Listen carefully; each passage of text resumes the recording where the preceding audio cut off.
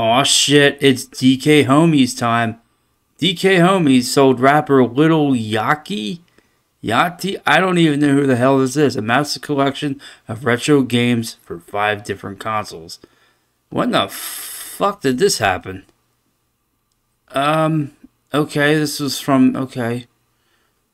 So, I heard about the Mr. Beast thing.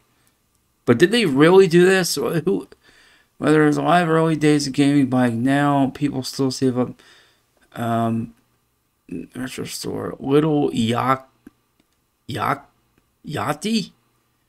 I don't know how to fucking say this name. I have no idea who this is. Never heard of him. I don't know.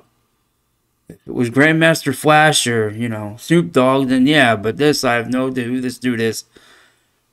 So, okay, so basically they sold him... they sold him some goods. Okay, great, I guess.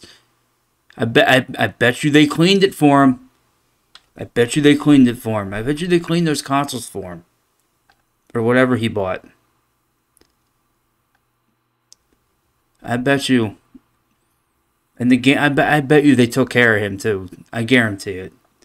Because this guy's got money, so, I mean, obviously. Oh, well, here we go. I bet you it's, of course, Halo, NBA Jam, Need for Speed, Marvel. So this is what they sold him? Why go to DKOldies for that? This had to have been a publicity stunt to get some eyes on their products.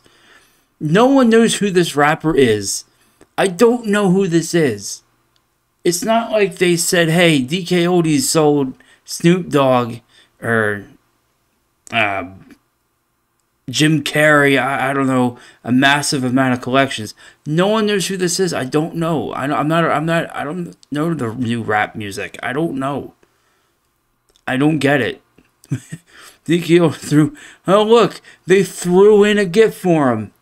It's not a keychain. They threw in Sonic Adventures with a keychain. I don't know. Look at this shit. Oh, look, he's on cocaine. Did he just shit his pants in this video?